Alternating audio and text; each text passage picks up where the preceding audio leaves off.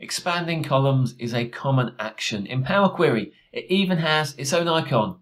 But there's a problem lurking behind that icon, and that's that when we click it and expand those column names are hard-coded into the M code, which means if we add new data to our source data, it never gets picked up by Power Query.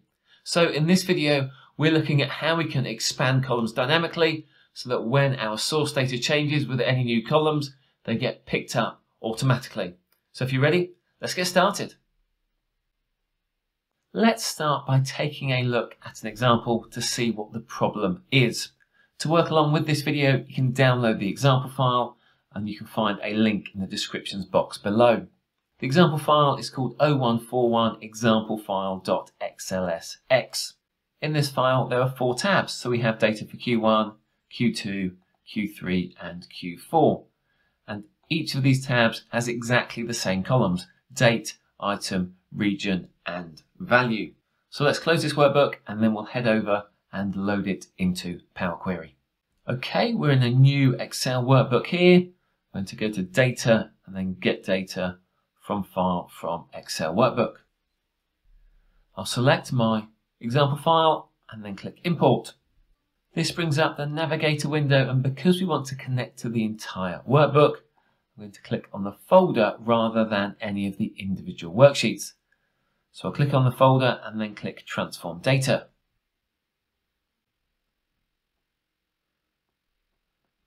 Right, that's now connected to that workbook.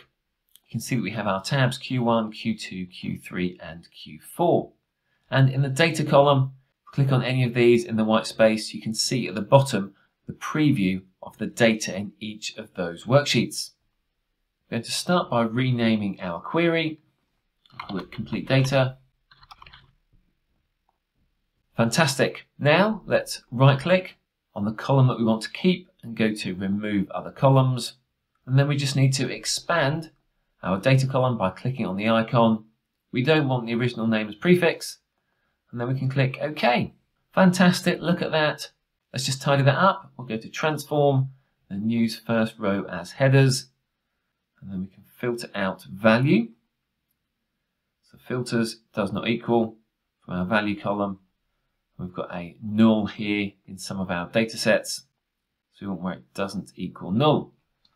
If we look down our data set, everything there looks pretty good.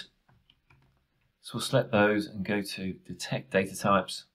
So that's date, text, text and whole number. Fantastic. Let's close and load that back into Excel. So home, close and load to. We'll go for a table on the existing worksheet and then click OK. Right, now let's head back into our source data and add an additional column. So we're back in our example file here. In the Q3 tab, I'm just going to paste some data that I've already copied, which means we now have a date, item, region, value and size on the Q3 worksheet only. Q4, Q2 and Q1 all just have the 4 columns that we had initially. So we'll save this, close this workbook, and then let's head back into our query workbook.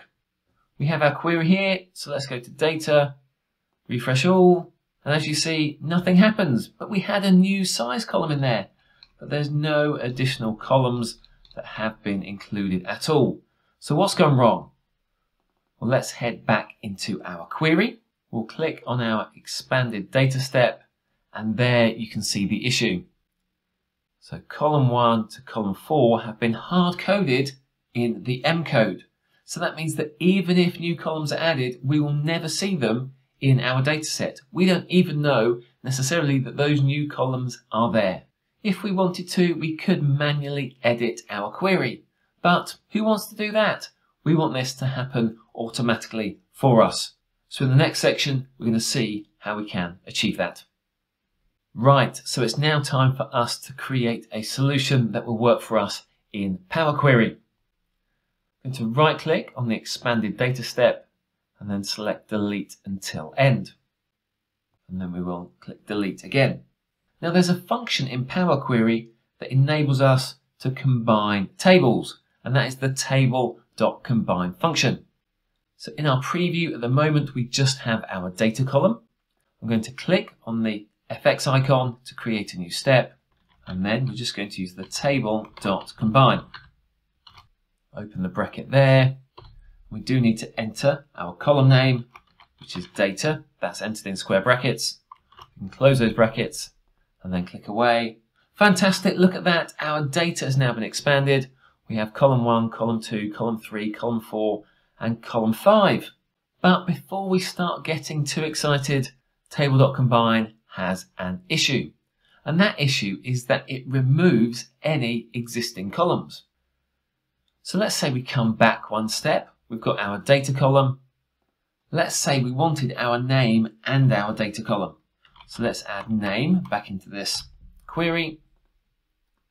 And now we have our name column and our data column. Well, when we click on our table.combine step, you can see the name column disappears completely. Now this wouldn't have happened if we had expanded our table as we had originally. When we expand, any existing columns are retained. So that means we need to find a solution that brings table.combine and expanding a column into a single action. For this, we're going to use table.columnnames. So we've got our combined table here. If we wrap that in table.columnnames, we now get a list of the column names that exist as a result of the table.combine step. So you can see we have our 5 columns there. I'm going to copy the functions that we've used. So I'll highlight that and press Ctrl C. Now we can delete our custom 1 step. We've got our name column and our data column. I'm going to click on the expand icon. We still don't want our original name as prefix, so we'll uncheck that and then click OK. Now, rather than having the column names hard-coded into the M code, I'm going to paste the functions that we created previously. Now we could replicate that here, paste that over that second section, and when we click away, you can see we have the name column that has been retained, and we have each of our 5 new columns. But if we read the documentation for the table.expand table column function, you'll find out that that last argument is optional. We only need it if we're going to rename our columns.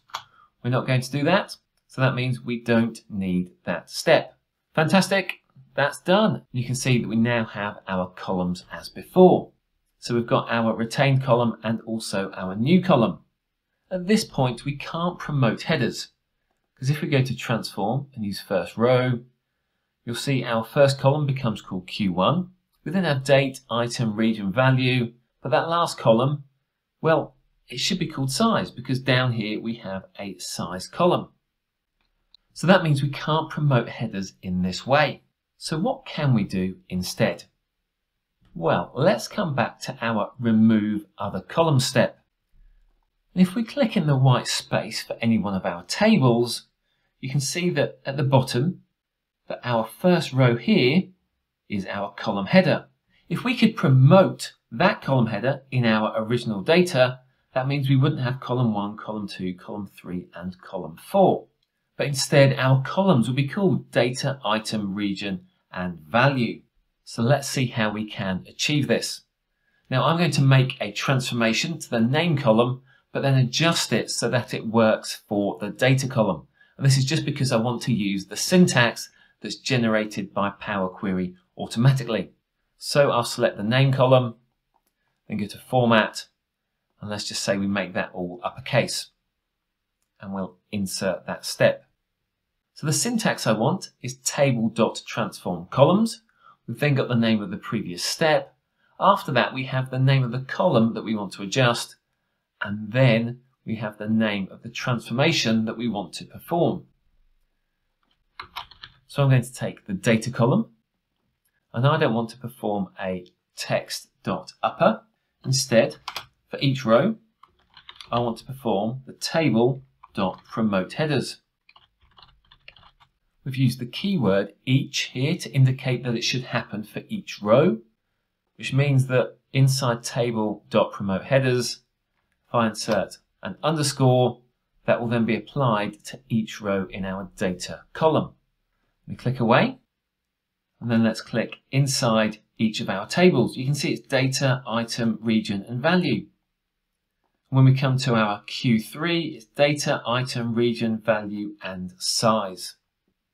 So now when we come back to our expanded data step, we have all of our column names exactly as we want them. We even have a size column, even though there is nothing there for Q1, Q2, or Q4. Okay, let's select all of our columns and let's detect the data types. So we've got text, date, text, text, whole number, and text. So now if we get a new column, it won't be included in our change type step, but all that data will still appear inside our data table.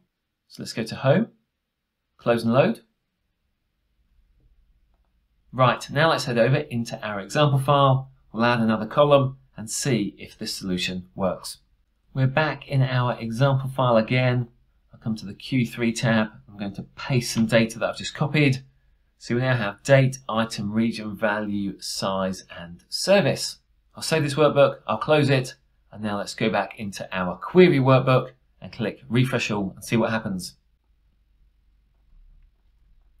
Right, it's time for the big test now. If we click refresh all, will we get another column?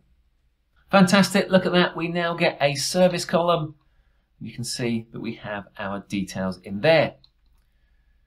You can see there's one last item that we forgot to do, which was to add the removal of the null values. So we'll come back into our query. Then in our value column, I'll right click on the null, go to number filters, and then select does not equal. Perfect. Home, close and load.